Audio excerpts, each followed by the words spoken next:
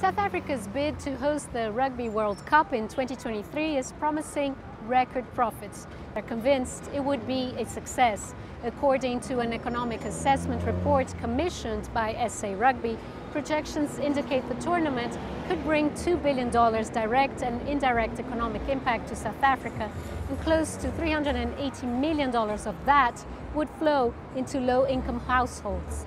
39,000 temporary and permanent jobs would be sustained, and $150 million in tax benefits would go to government.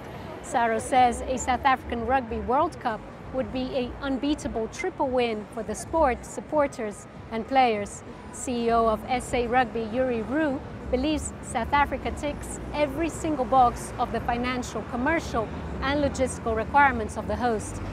And with a sound track record of both 1995 Rugby World Cup and 2010 Football World Cup, the country believes it can do it due to existing infrastructure and know-how. But South Africa's political instability, magnified since the government withdrew support for Durban's 2022 Commonwealth Games bid, could be its weak link. And Cyril will have to convince international rugby why South Africa should play host again. The winners in 1995 and 2007, the Springboks are once again dreaming of Rugby World Cup victory and of hopefully doing it on home soil.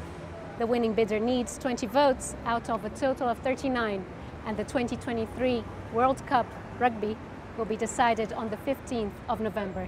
Scheier, CGTN, Johannesburg, South Africa.